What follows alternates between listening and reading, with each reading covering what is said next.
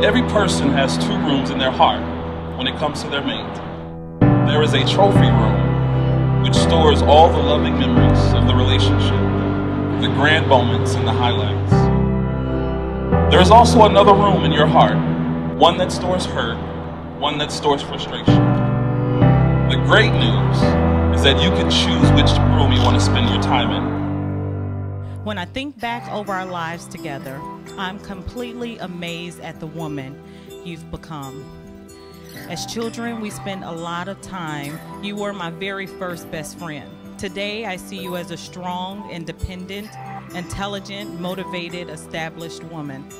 You are no longer quiet or shy, but very outspoken and bold. Somebody just tickled my cat. That was me. I look forward to encouraging you in marriage and look forward to you encouraging me.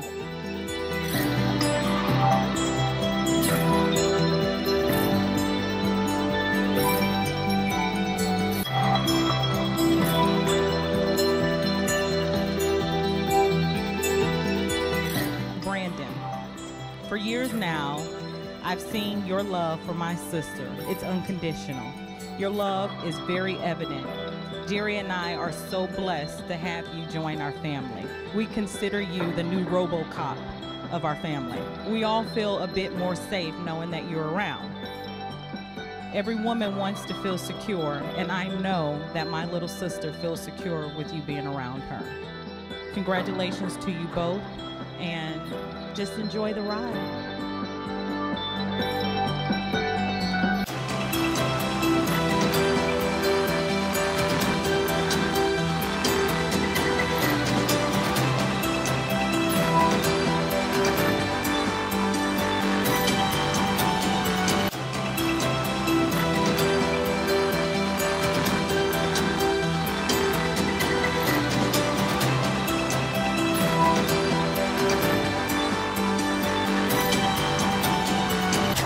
I will honor, respect, and love you.